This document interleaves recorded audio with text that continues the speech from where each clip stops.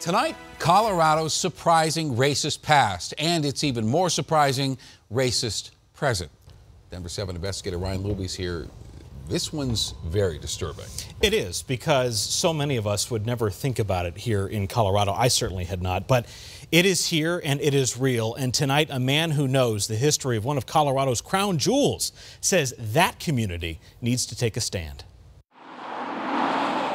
Ready? There really is something picture perfect about this place. Beautiful. But if you meet some of the people who've lived in Estes Park for a while, and it's wide open, people like John Meisner, other covenants made it. You'll learn that pockets of this community were not always so perfect. Some ancestors put these in place. This is kind of like our Confederate statues in Estes Park, except these are statutes. These are subdivisions or neighborhoods where they have race-restrictive covenants. How did this happen? Indeed, John, who studies the history of the town, stumbled on this while researching a famous opera singer who lived in a subdivision here. And you just happen to be reading through the covenants? Absolutely, just reading through, and it's 6 pages, and I was, not really paying attention because it's always just words, words, words, and then I said, oh my gosh, this is so appalling. This is saying that, only white people can buy property here.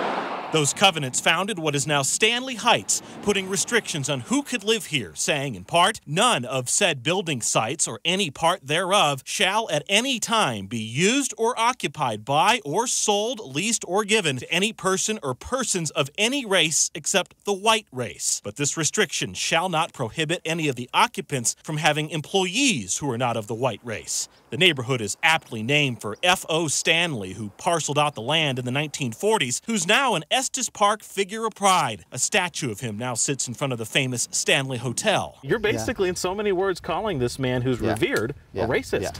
We need to know our own history. That's one of these race-restricted neighborhoods. John says he's chronicling the town's past. And these were, at that time, 2.5 cents. To make a point. Because it's our history, and it should be told right. Where there's smoke, there's fire. And he admits he's stirring the pot in a way that's not settling well with others. Everybody looks at me and they say, gosh, you're really kind of about this, and I am. And I came up here saying, I don't care if I'm chased out of town. I really don't. Estes Park's history is going to be better when I leave than when I came. Estes Park's history is going to be a big deal. At the same time, he's calling for action. Even though the old race-restrictive covenants are not legally enforceable anymore and have not been in decades, John wants individual homeowners who still have them to take a stand against them. It's called an extinguishment of encumbrance. With the help of an attorney, he put together a document that homeowners are already starting to sign. I reject, I repudiate, and I extinguish the above referenced encumbrance. That they're having him file with the Larimer County Clerk and Recorder's Office. This is just like a little time capsule for future historians to come across, and this will be connected to those restrictive deeds. And so they'll see those, and then they'll see this, which says, okay, that was that generation, and now people are going on record this generation saying, I don't adhere to this, I don't agree, I abhor this, I don't at all agree with this. This is the moment. Yeah, this is when the first ones get filed from the neighborhoods. It is that easy. I think they're getting to know me, yeah. And it's convinced the mayor of Estes Park to get on board too. We can't change that past. All we can do is help to rewrite our chapter in history in the future. That's all that we can do, and we should do that, and we should take a stand. People need to know where we stood on this issue. It's a wonderful place to walk. Fact is, everyone we found agrees that race-restrictive covenants no longer have a place in their community. I know of nobody in this neighborhood, and I know pretty much all the neighbors. I know of nobody who would support that today. Sadly, other communities may also have to take a stand.